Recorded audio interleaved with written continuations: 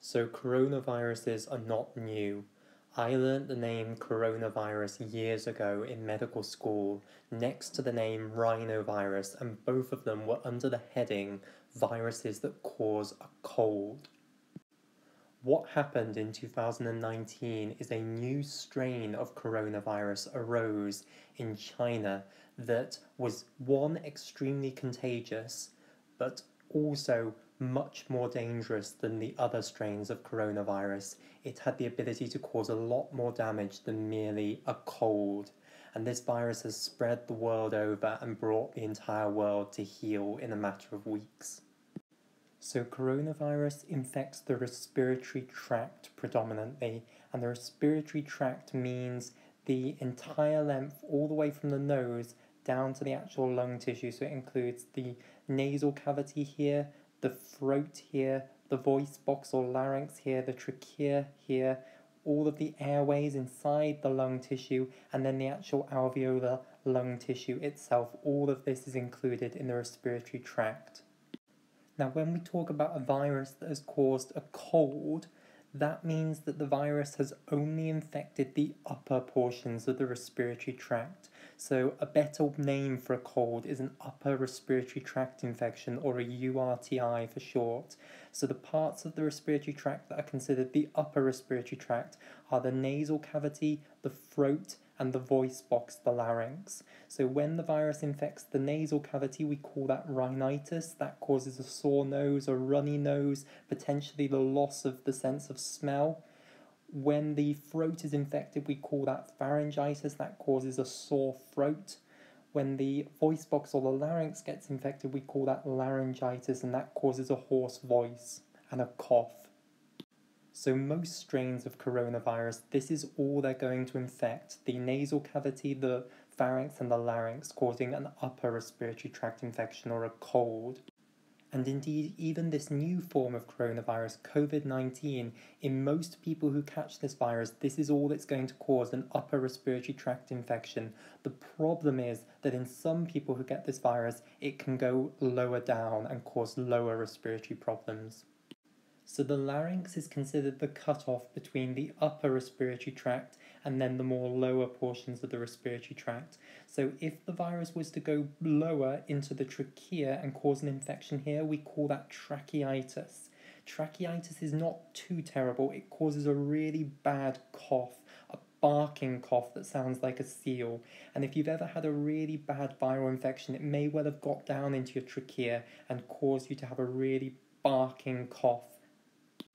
When it gets lower than the trachea, this is where things start to get dangerous. So if it gets into the actual airways within the lungs, we call that a lower respiratory tract infection, or an LRTI for short. That can cause problems with breathing because lots of mucus will be secreted into the airways to try and deal with the viral infection. That can block up the airways, and then that can cut off ventilation to certain areas of the lungs and cause problems with the functioning of the lungs. Then, even worse than that, if the infection actually gets into the tissue of the lung, the actual alveolar tissue, that is when we call it pneumonia. This is the problem with this new strain of coronavirus. The old forms of coronavirus that just caused a cold, they were nowhere near as dangerous. They didn't have the ability to get into the lower respiratory tract. The immune system would see them off when they were still just infections of the upper respiratory tract. This new form of coronavirus in some people is able to get into the lower portions of the respiratory tract and cause lower respiratory tract infections and maybe even pneumonia, and these infections are very, very dangerous.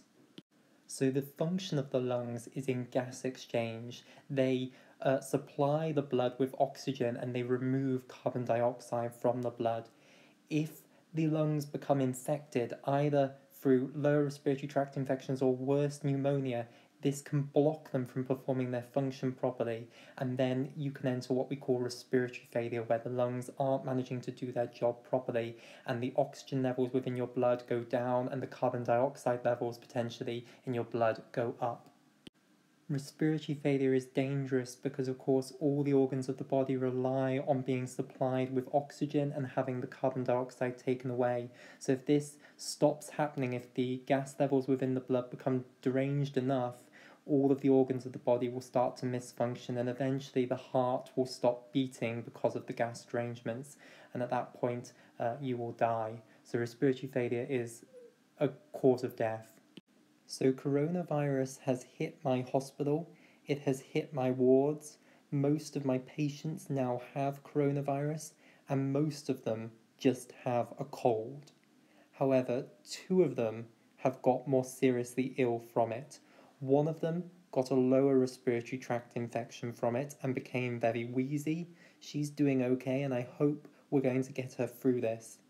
The other lady who got seriously ill from it got full-on coronavirus pneumonia. It infected the entirety of both of her lungs, and all I could do was treat her for bacterial pneumonia, which is all that we know how to do. So all I could do was give her intravenous antibiotics, which normally works for pneumonia, because pneumonia is normally a bacterial infection. It's usually an infection of the lungs by the commensals that line the throat, so all of our throats are full of bacteria that live there peacefully all the time. However, in elderly people with weaker immune systems, these bacteria can actually go down into the lungs and cause a bacterial infection, and that is normally the cause of pneumonia, streptococcal bacterial pneumonia.